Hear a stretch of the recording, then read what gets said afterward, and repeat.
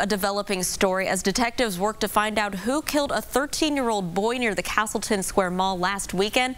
Parents and friends of Matthew McGee are sending a strong message to our teenagers. The violence needs to stop. Good morning, Indiana's Nicole Griffin is live for us this morning with what they're saying. Good morning, Nicole.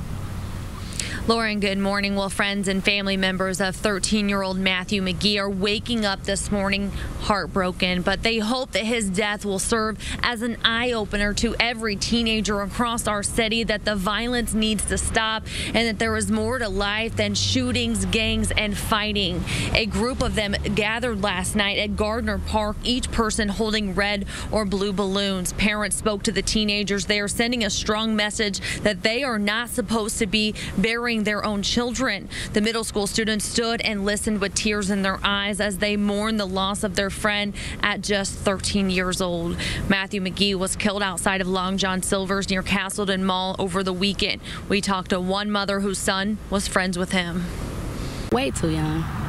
He didn't even get to experience life, really.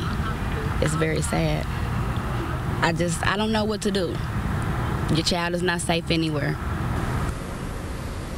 Many of the students at last night's vigil are classmates of Matthew's. His school releasing a statement earlier this week that says this type of violence is unacceptable, saying together we need to unite and stop these horrible acts of violence against our children. Meanwhile, detectives are still following any leads with this case. If you have information this morning that might help them, please call Crime Stoppers. That number, 317-262-TIPS.